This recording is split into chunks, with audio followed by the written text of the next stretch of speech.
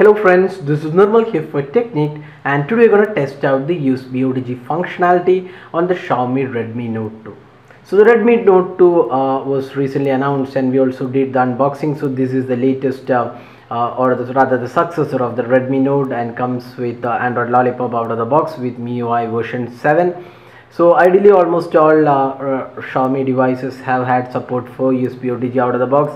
So now we'll test out the functionality on this device. So we have the USB OTG cable with us, and let's insert this into the phone and see if it is supported. So we have a pen drive connected to the cable, and see if it is supported. So there you go. So we insert it, and now let's see the notification. So you can see here preparing for storage, and you can see USB storage connected. Now we can touch to open the Explorer. So just touch here, and you can see the storage is connected. As you can see here, USB storage, and if you go here, you can see USB storage. That's a 4 GB USB storage connected, and you have the phone storage as well.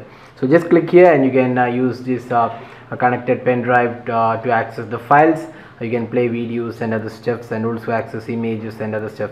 And you can also connect the computer peripherals like keyboard and mouse using the USB OTG cable. So it comes pretty handy. So officially this device supports USB OTG functionality out of the box, and you can connect your computer peripherals to the Xiaomi Redmi Note 2.